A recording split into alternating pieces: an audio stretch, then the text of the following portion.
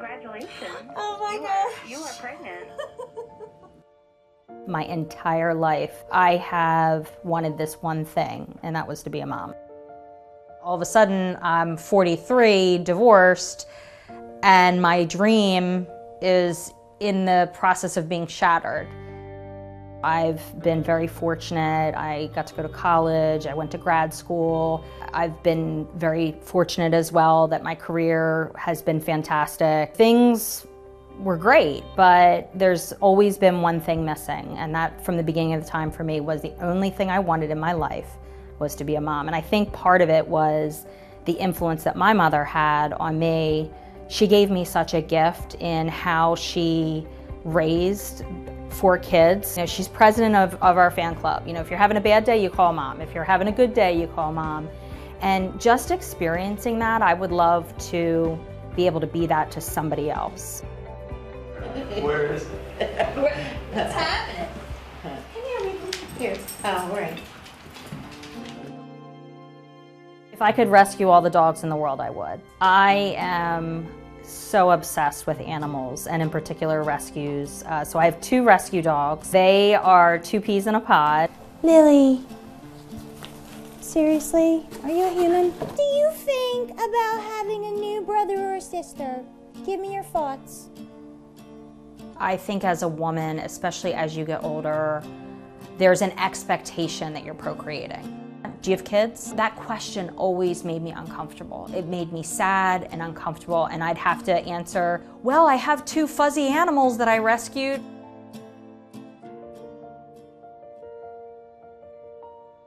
It was very hard to lose Lisa, my sister. She was 31 years old.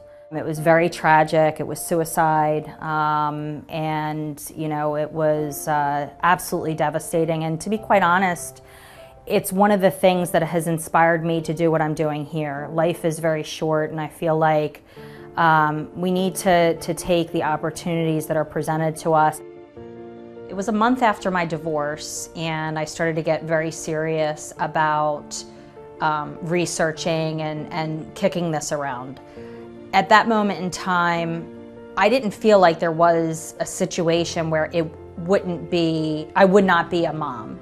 It was how I was going to be a mom.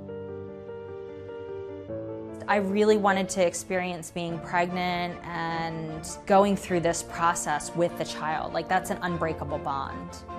I think IVF, in vitro fertilization, has allowed for us to think beyond the traditional family. A heterosexual couple having the ability to have a child. Gay and lesbian couples that have always wanted to be parents. People like myself who are single women who want to have a child.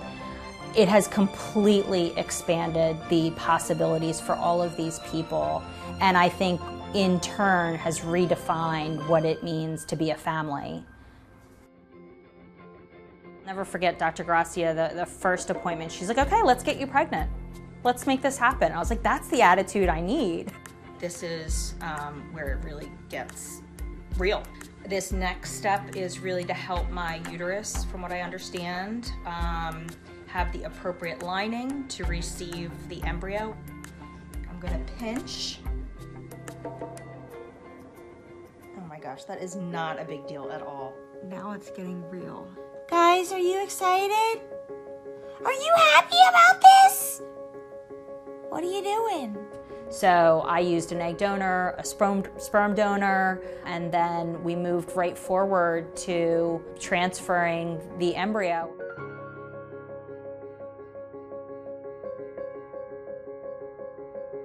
So for today, I will get an understanding of where they all are, the embryos. That's important, obviously, because they're going to grade them, tell me which one they're going to transfer. Transfer the one. That's amazing. Exactly. Wow. Great. Is that an above average result? Definitely. Because I'm not an overachiever at all. No. It's just crazy.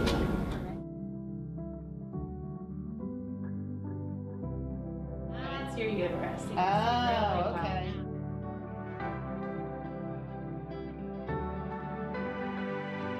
We're almost there. Wonderful. Wow. All right.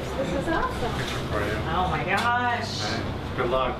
Look at this. Inside the shell, and then this is the inner cell mass that becomes the actual baby. All right, Grandma.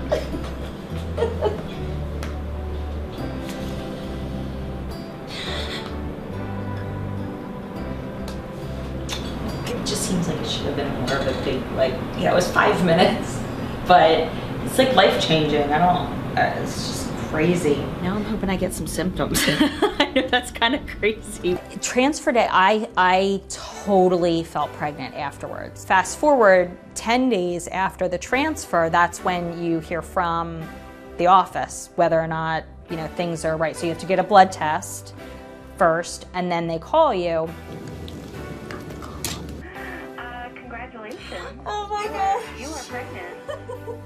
You are very pregnant. Your level looks great. Really? What is it?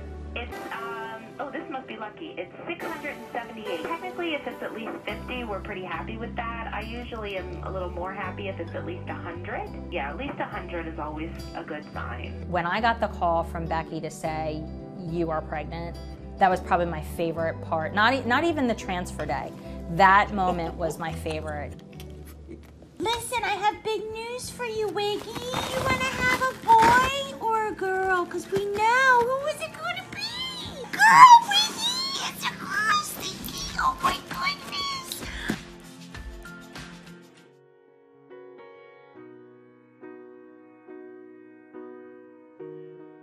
My sister's picture is in the nursery. She's going to be known very well by Kelsey.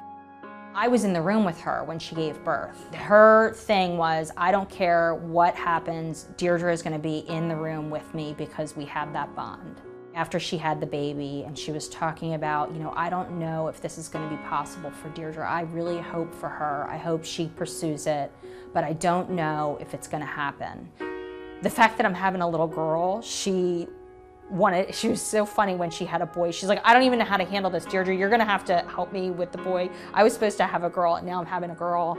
For whatever reason, she's been coming to me in my dreams a lot. I feel like she's been the angel on my side through this whole process.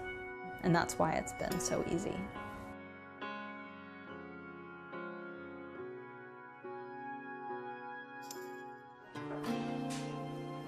Curtains? Not the whole room. Oh. It's just that all we need is the baby.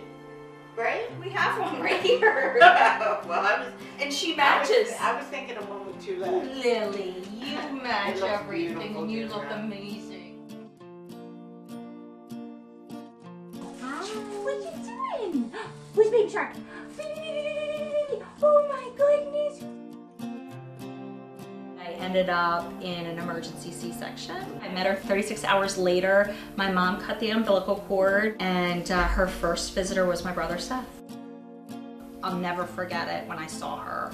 This every bit of emotion, happiness, gratitude, appreciation, interest, and like, oh my goodness, like I need to see her feet, her toes, her every part of her. And it just was monumental. A tsunami of love. Every day is a new journey, and this was the moment that I waited for 43 years. I don't care if I'm not getting sleep. Like literally, I have to tape my eyelids open to experience this. I feel like it's part of the journey. It's just everything.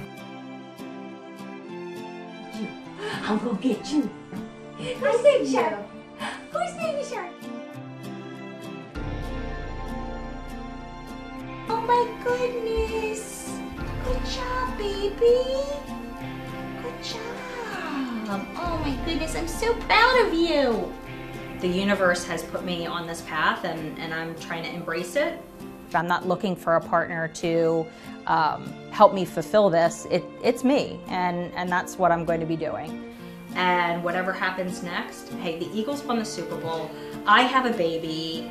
I have my dream house. Like, life is great.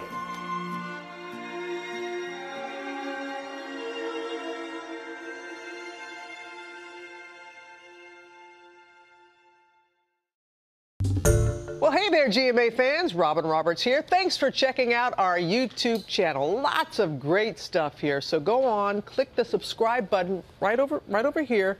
to get more of awesome videos and content from GMA every day, anytime. We thank you for watching, and we'll see you in the morning on GMA.